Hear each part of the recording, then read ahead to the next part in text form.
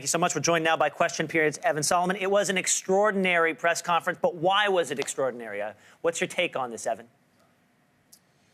Well, because Justin Trudeau, instead of serving up what we thought was going to be a lot of protein, Ben, like a steak that we could bite into, it was frankly more of a word salad. He didn't say sorry. He didn't take full responsibility. He deployed a couple of expressions that we'd heard yesterday from Gerald Butts. There was a breakdown of trust. There was nothing inappropriately done.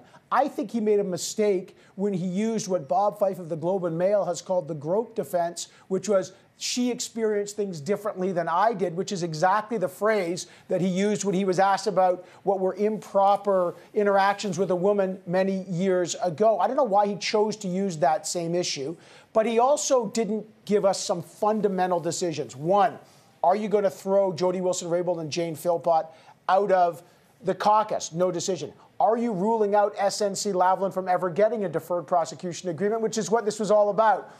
But I think fundamentally, Jody Wilson-Raybould wrote a letter, Ben, and her letter said, I'm not resigning because I'm, a sensitive person, I have misunderstandings, or I'm all too sensitive to pressure that you aren't. She said, I'm resigning because of principle, not pressure. The principle that the independence of the judicial system was threatened. And then she was validated by Jane Philpott. Justin Trudeau said today, this is all just a misunderstanding. It's not about principle. Essentially, it's about etiquette. And I should really think about that, and I wish he'd come to me further.